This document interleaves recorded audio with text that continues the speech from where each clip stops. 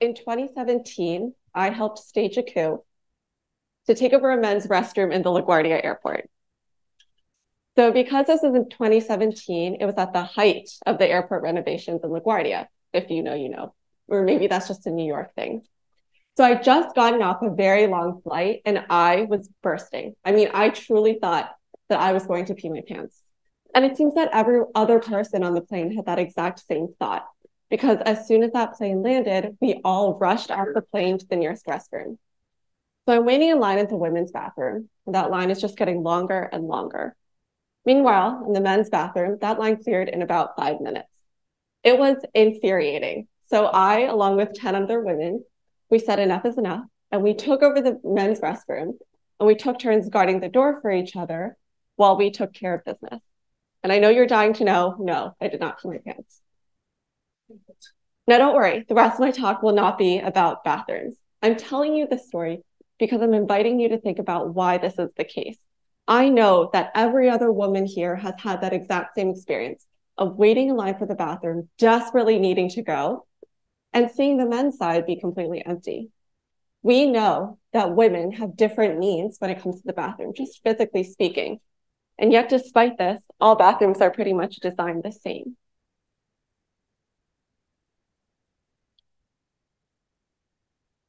So yeah, all bathrooms are designed the same, but that doesn't make sense, right? I mean, men and women have different needs when it comes to the restroom. So it turns out that this pattern, right, of ignoring sex differences is pretty much seen in a variety of other parts of society. And I'm a neuroscientist by training, and yes, we do see this exact same pattern of ignoring sex differences and using male as the default in a variety of other in biomedical research. And this isn't a particularly new or novel concept. In fact, there have been a variety of other TED Talks dedicated to this exact same concept. All of these talks that I'm showing you are from the 2010s, which at this point was more than a decade ago. But there are serious real-world implications to this decision, and it's really affecting women's mental health.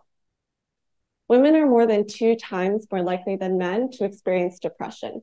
And I want to be careful with this statistic because there are some valid critiques here. So just some people would claim that due to gender differences surrounding reporting, women are more likely to seek help than men, right? Well, not really. This is a global statistic, which means that across different cultural and societal expectations, women are still reporting depression at higher rates than men. And that indicates that there is indeed a biological component contributing to this underlying rate in depression. Next, let's look at the symptomatology of depression, meaning what are the actual medical symptoms experienced by men and women suffering from depression. Women are more likely than men to experience what we call atypical symptoms of depression. So this can include a reduction in energy, changes in sleep-wake cycles, and changes in appetite. Men, on the other hand, are more likely to suffer from symptoms of irritability, uncontrollable rage, and melancholic symptoms. There are specific depressive disorders that really only occur in women, such as premenstrual dysphoric disorder and postpartum depression. And men are more likely to complete suicide than women. And finally, there are different comorbidities associated with depression. For instance, women are more likely to experience comorbid depression and anxiety, whereas men are more likely to suffer from comorbid depression and substance abuse. So together, these data indicate that there are indeed sex-specific mechanisms underlying depression. And if we can identify, study, and target those mechanisms, then we could potentially develop treatments that work better for women.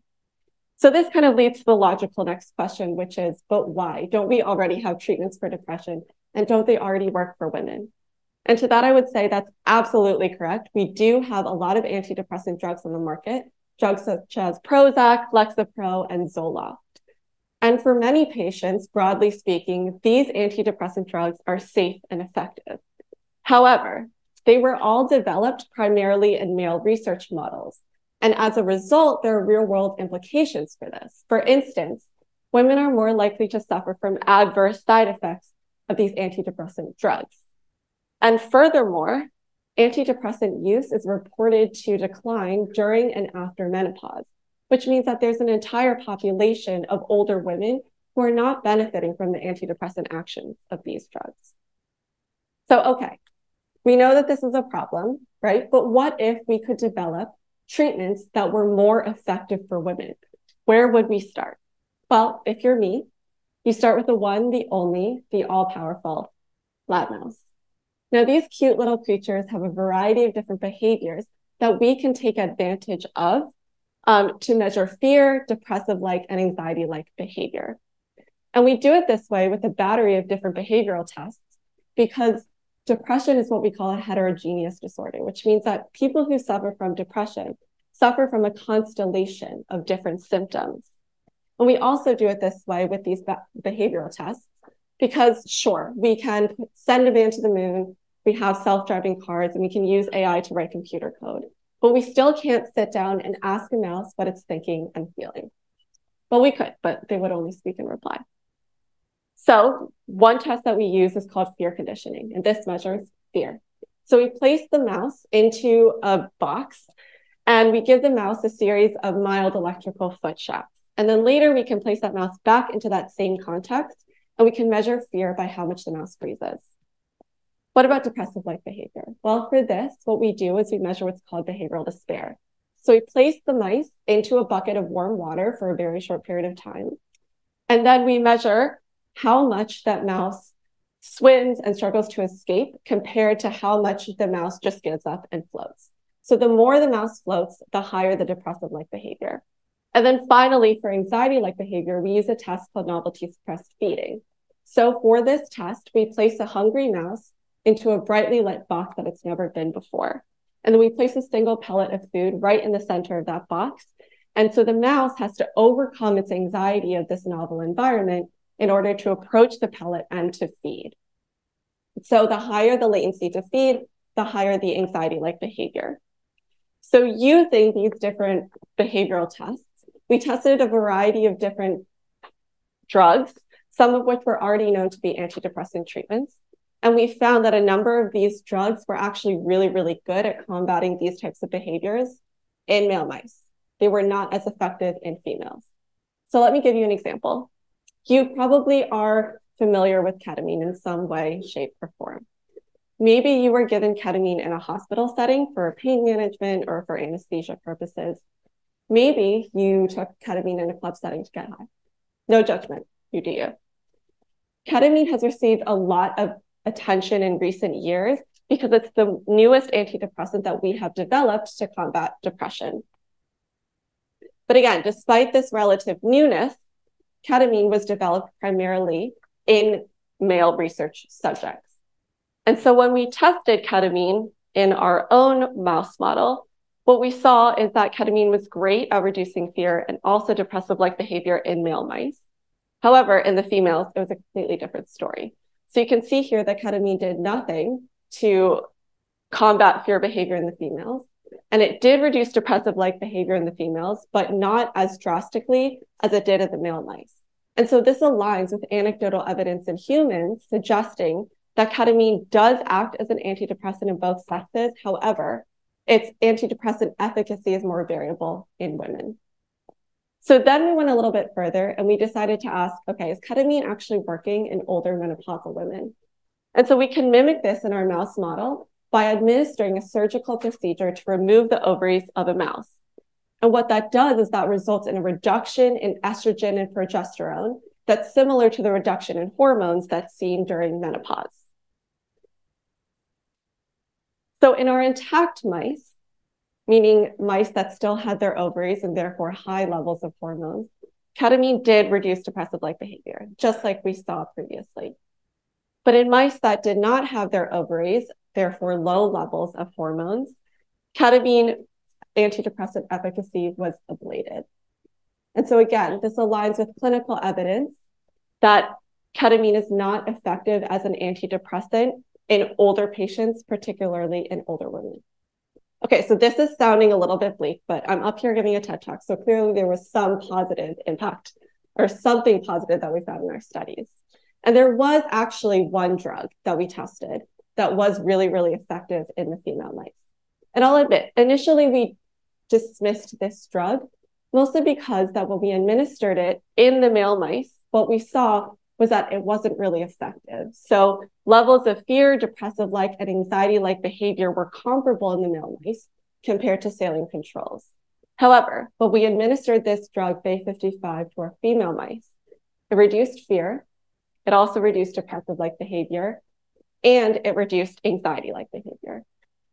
This is huge, by the way, and I really want to take time to impress this upon you.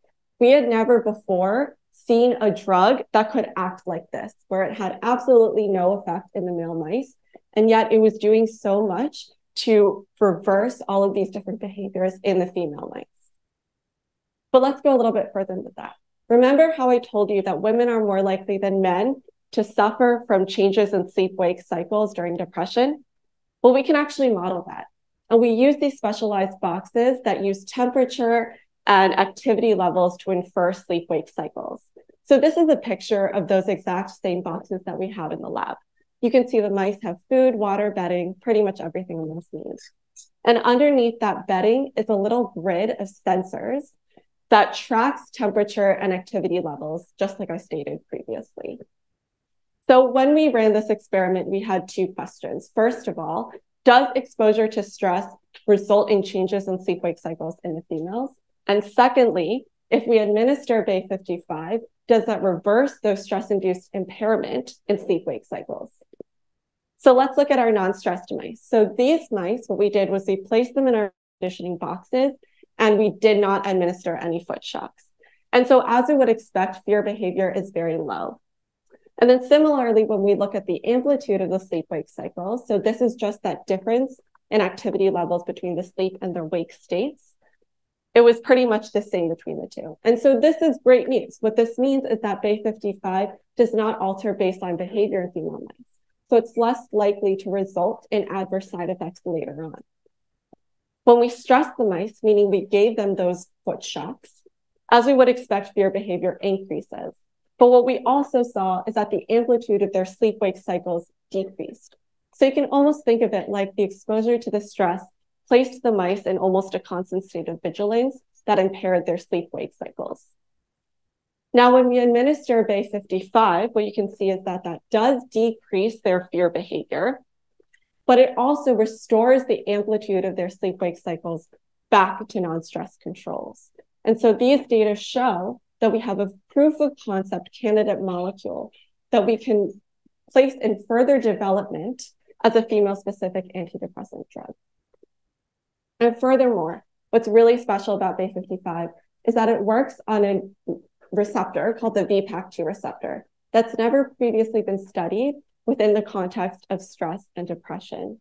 So this gives us, in addition to being a female-specific antidepressant, potentially, this also opens up a new field of study where we can investigate the upstream and the downstream effects of the VPAC2 receptor in order to investigate female-specific mechanisms underlying depression. Now, I don't want to oversell this. There's still so much left that we have to do to make sure that this drug is A, safe without any adverse side effects, and B, actually effective in treating depression. And that's actually a gargantuan task. I mean, I could have a whole other TED Talk right now just on that challenge alone of translating drugs from mice to humans. Don't worry, I won't. But my main point right here is that we have proof that a female-specific antidepressant is possible. We know that it exists. And with a little more work, we can turn that drug into a reality, taking into account at every step what women need from their antidepressant. Now, it's kind of inevitable that every time someone stands up and says, we have this product for women, someone else is going to stand up and say, well, what about the men? And to that hypothetical someone, I would say, first off, that's pretty much every other drug that we've developed. And secondly, I would say to that hypothetical someone that developing female-specific medications is actually better for all of society, because in the process of developing and investigating those drugs, well, we actually gain a lot of knowledge and nuance about how sex interacts with disease mechanisms to influence how a disorder manifests, both biologically and behaviorally. And we also gain a lot of insight into what types of treatments might be better for certain demographics of the population. And isn't that better for everyone? Now, I'm a neuroscientist by training, and so my focus is very brain-centric. But I think that this concept could be really powerful if we applied it to other parts of medicine. Women have been historically excluded from biomedical research, and that's resulted in negative real-world implications for a variety of other medical fields, not just psychiatry. If we can be more inclusive of women in the scientific process, all the way from the doctors and the scientists to the research subjects themselves, then we can really improve the consistency, the rigor, and the reproducibility of our research. I see my own research as part of a new wave of science aiming to investigate and address these sex-specific disparities with the ultimate goal of shifting our approach towards a more widespread model of personalized medicine. Because ultimately, better science for anyone is better science for everyone. Thank you.